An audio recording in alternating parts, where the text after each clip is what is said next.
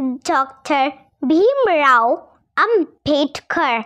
Dr. Bhimrao Ramji Ambedkar was the youngest of his siblings, born on 14th April 1891. His father registered his surname as Ambedkar based on his village Ambedkar, which was later changed to Ambedkar by his teacher.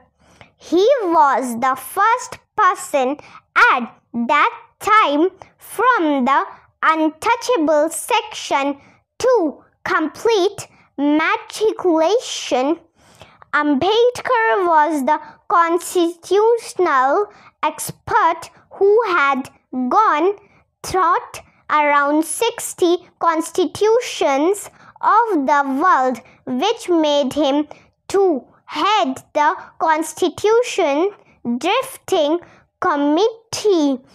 He also authored many books with annihilation of caste, who were the Shudras, the Buddha, and his Dhamma are few of his work.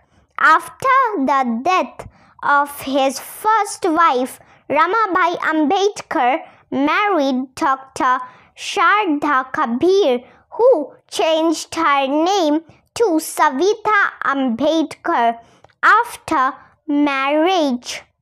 On 14th October 1956, Ambedkar and his wife accepted Buddhism along with his 5 lakh supporters.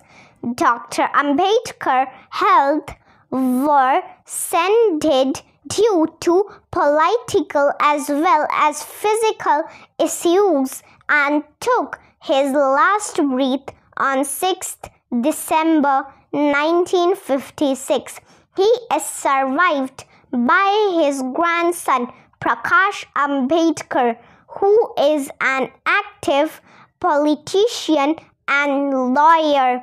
Dr. Bhimrao Ambedkar was a great personality who devoted his life to the nation and fought against caste discrimination in society. Like, comment, share, subscribe. Thank you for watching.